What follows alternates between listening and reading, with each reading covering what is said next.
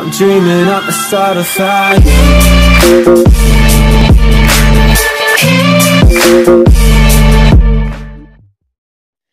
Hi guys, Improbable Trexx here, back to another Clash of Clans video. In today's video, I'm going to be talking about the next Clash of Clans update. I think this is going to be a major update. I'm going to be talking about a few new features that is coming in this update as well, and let's get into it.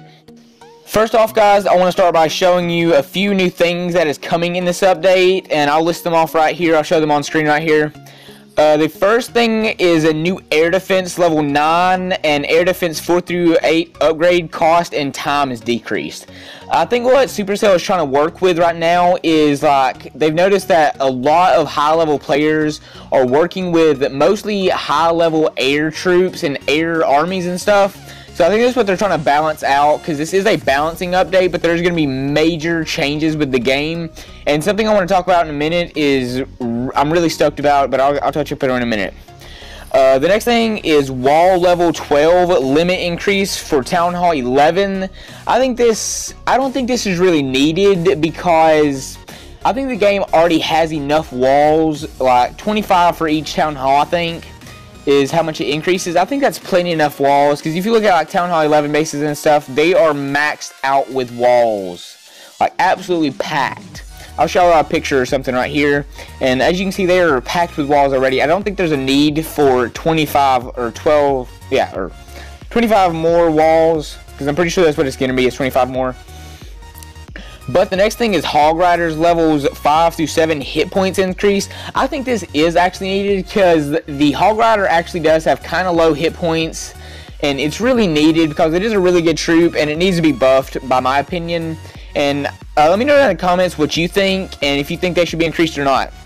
The next thing is the minor hit points increased, for all levels actually, not just like 1 or 2 like the Hog Rider is, but it is for all levels of the troop and everything. They will all hit points increase for all levels, and I don't have the minor yet, so this isn't a really big thing for me at all, because as you see right here, I'll show you on screen right here that I don't even have the minor. And the hit points though, it does seem like it needs more hit points for its health and everything, but that's my opinion. Let me know in the comments what you think. But the dragon levels 4 through 6 damage increased, I really do not think this is needed. To me, the dragons are overpowered as is, because in war, like, all you really see anymore is like all these noob players, all they use is dragon armies and completely demolishing bases. And I really don't think it's needed at all, because they're overpowered. They're really extremely overpowered. As you can see right here, their hit points are 2300, damage per second 180. I just really don't think it's needed. That's just completely my opinion. I don't know about y'all, but that's just my opinion. The next thing is P.E.K.K.A. levels 3 through 5 damage increase. I also do not think that is needed, because like the P.E.K.K.A. is also overpowered with damage, I think, because look at his hit points right here. It's 3100 with damage per second 270. That's stronger than the dragon, and it's getting increased. But only levels 3 through 5. I only have a level 2, so that won't be anything for me new. And if they were doing something with the wizards though, I am currently upgrading my wizards another 7 days. But the next thing is witch spawning rate increased from 6 seconds to 5.6 seconds. So nearly half a second shaved off of that. I think it's not really going to be much of a deal. But over the past few months, Supercell has been doing a lot of stuff, or not the past few months, but the last few updates. They have been doing a lot of like buffs and nerfs with the witch, so I don't know what they're doing with that. I think they're just like really trying to find where the witch is, pretty much, with its damage and its spawning ability and everything.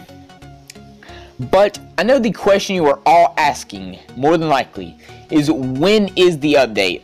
Personally, right now, I have no idea. The only thing I can really conclude at the moment is it will be coming in March. That is what I'm pretty sure, because on their Supercell's forums, the official forums, you can see that it shows up as their balancing updates will be coming in March. So it should be within the next 2 weeks is what I'm thinking, or maybe this week or next Monday or something I'm thinking. But I'm not sure. That's just what I think. When I get new information, I will let you know in an updated video of this. But the biggest thing I want to touch up on is out here in the ocean. I'll show you a picture right here. Probably the biggest update to the game is the, whatever it's called, I can't remember what it's called, the shipwreck. There we go. It's going to be out here in the ocean, and this has been something that Supercell has been hinting at and giving leaks about since back in December.